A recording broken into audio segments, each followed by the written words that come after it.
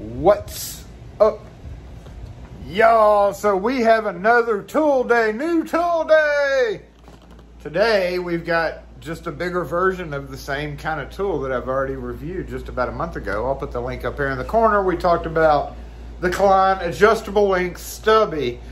And while I was at the big orange store today, I noticed the 14-in-1 adjustable length screwdriver. That's right, they have the big brother out. It said, I don't know how new it is, but it said new on the shelf thing, so I'm assuming it's brand new, at least brand new to Home Depot. And it's literally the same thing as the stubby, except it's a full-size adjustable length screwdriver, 14-in-1. It's even got a little funny bit on there too. I don't know if that like diamond, the third row, third over, little diamond with a cross slot. I'm not sure what that is, but yeah, let's take a look at it as we did before. Let's see how it holds up against other screwdrivers. So in addition to the stubby version of this screwdriver, we've talked about multi-bit type, 12-in-1, 8-in-1, 6-in-1, whatever in one, 18,000-in-1 multi-bit screwdrivers.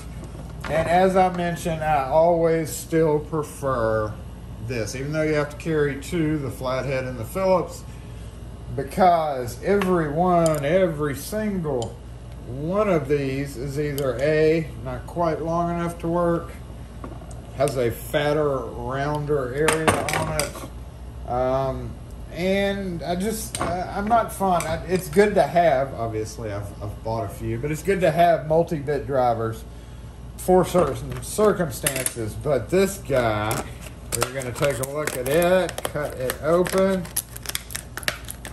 Come on now, let's see. I'm assuming it does literally everything that the stubby did, but it's just a bigger version. Oh, there we go. Let's see, how'd that work? Yep, just like that. Ooh, it comes all the way out.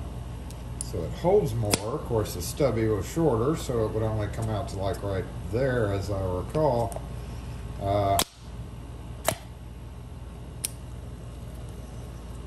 And your bits are all in there. Where's that funny? There's that funny driver. What's that bit for, y'all? What's that number 2? Third row, third one over, one square. Is it a security square driver? Is that what that is? It may be. I don't see many of those, but that may very well be what it is. So all your bits snap in there, that spins around, and dude, all right, let's see how this works. Okay. All right, snaps into position there. Does it snap? Yep. There. Oh, look at that. It's a little bit short guy. It'd be good for bags, I guess, and then you can pull it all the way out, and then, oh no, come back, camera. Hold still. So that is its longest extension. Let's get just the standard. Whoa, it's much longer. Much longer than that. Obviously, it's going to be much longer than everything. Let's go down to the shortest size. Shortest size in its most compact position is literally just the same as this, except see how much bigger that handle is? This is the 11-in-1. I think most of us have experimented with this guy, but yeah, so that's it. There's your 11-in-1 up against it. And we can push down and come out just a little bit. But again, see how this is the important part from the shank, right, to that. Because what happens is when you have, and I'm going to be using this in the next video too, because I've got a couple of different videos I'm about to put out. When you have these round doorknobs like this, so you have to come and see how it's, you can't even see the screw. So you always have to come in at an angle, just like that, to unscrew the screws. That's one reason why I love these. Number one, it's smooth and it doesn't have the angle ridges on it. And I like spinning it when I'm unscrewing a screw and I get it loose. I just take it and spin it in my hand. But the biggest thing, the biggest deal about, we have to take off knobs every single day is that it'll get in there and get to that screw. Whereas if you grabbed a 11-in-1, right? So see how, because it's fatter right there, so it makes it just a little bit harder to get to that screw because you're angling it out, having to angle it out further right there versus this one. So it's just barely, it goes in a little bit better. And that's because of this bigger area. This Husky, which this is one of my favorite ones for just a 6-in-1 or 8-in-1, whatever you want to call it, because it does have one of the thinnest diameter or circumference of that. So, you know, if I was going to use a something-in-one driver, even though I have a bunch of these, I would probably invariably end up with that. But that isn't about all these, I will point out, even the multi-tap. Let's see, this one's got, it says it's even got taps on it that are rusted to heckin' back. That's one bad thing about these bits is in humid climates, they do rust up nicely. But we are looking at this guy, so let's just see, let's just take a look at it. Here, let me lower this down. Lowering this down, let's see how this works. All right, so that automatically kind of gets in the way right there. It's at a sharp angle, just literally just like this one would be, because it's got that fat shank right there, so it doesn't matter how far out you go with it, even if you go super long. Woo, you can get it from a long way away, but regardless of that, it still is hitting on the knob, and it makes you come in at kind of that sharp angle. But it looks like it literally works. I mean, it is a screwdriver, so it is going to work. It would be great, again, if you needed, if you ever ran across needing an extra long driver like that, but you also wanted to kind of keep it in a bag, this probably would be a great, you know, a great deal. It's kind of floppy. Did that lock in right? Let's see. No, you can't lock it in there. Of course, you could take this off and use it in a impact driver. I'm sure, I guess you can. Does it say you can? Yep, impact rated. So it's impact rated and it's magnetic. Yep, it is magnetic. Is that the tips or is that this part that's magnetic?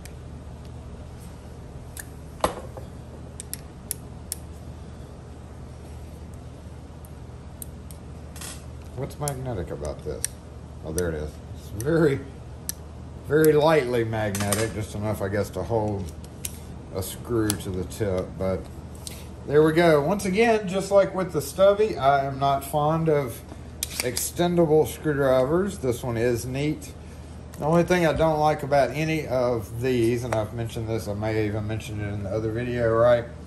Yes, you do have handy bit storage. It comes with all these bits, including a number O driver, which is great for small screws. And does it come with a...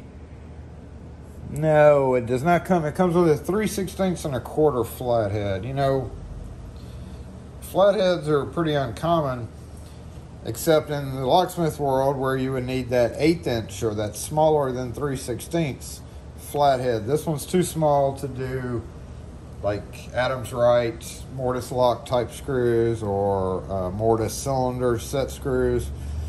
So of course you could always just take this out and buy whatever you want and put in there depending on your application. We did have a T10 through T10, 215, T20. So the T10 and the T15s works for your Schlage. T10 works for the composite cylinders. I always thought it was 9, but last time I found out it was 10.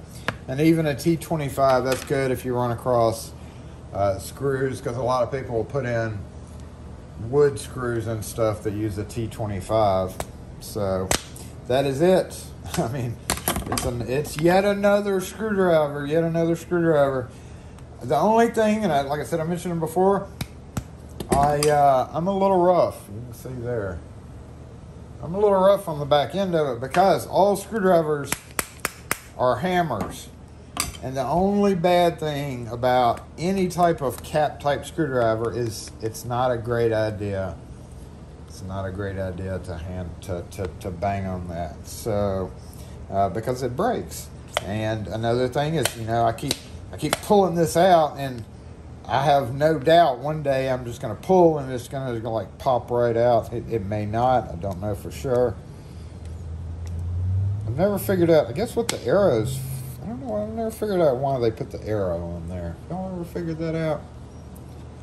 Is that so you can, I don't know why. Why have an arrow on there? That doesn't make any sense. You can actually see through the arrow too.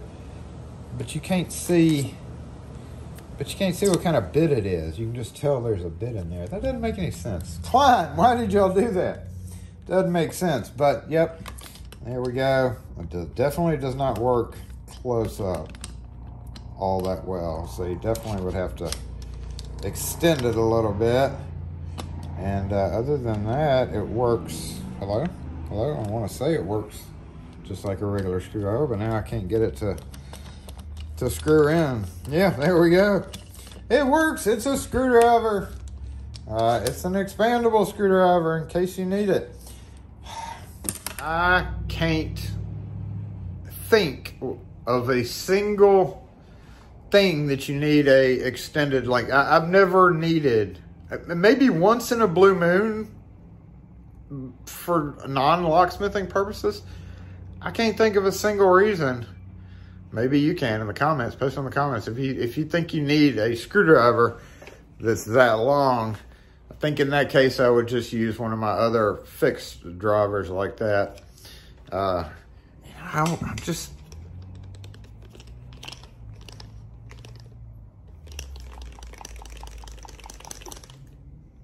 don't know. I don't like these kind of screwdrivers. So, as I did the last one, I'm giving it away. Post in the comments section. That's a neat screwdriver, Jason. That is a neat screwdriver, and you will be entered to win this exact screwdriver. Yes, I opened it up. No, I'm not getting you a new one.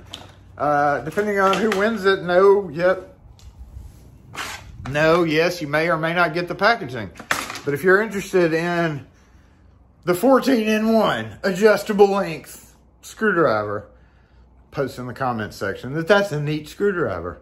If you have any other questions or comments, post them as a separate one so I can do that, and then we'll have a drawing one day and go from there. So there we go, the Klein 14-in-1 adjustable big boy. I did notice, and I will point this out, I didn't buy it. I'll put the picture up here, right here. As I was shopping, I saw they do have the same thing, but a ratcheting version so that it ratchets back and forth. Again, I've never been interested in the ratcheting version, and because of that ratcheting version, it had an even bigger little mechanism like right around this area. So I didn't get that. I got this. Sorry. But if you win, congratulations on it. In the meantime, thanks for watching, y'all. Just a quick short video to show off the new 14-in-1 adjustable driver. Make sure if you're interested in trying to win that, post in the comments that that's a neat screwdriver. If you have any other comments on it, post them as a separate comment so we can keep track of it and choose a winner. It'll be in a couple of days. Anyway, thanks for watching, y'all. Have a great one. We'll catch y'all next video.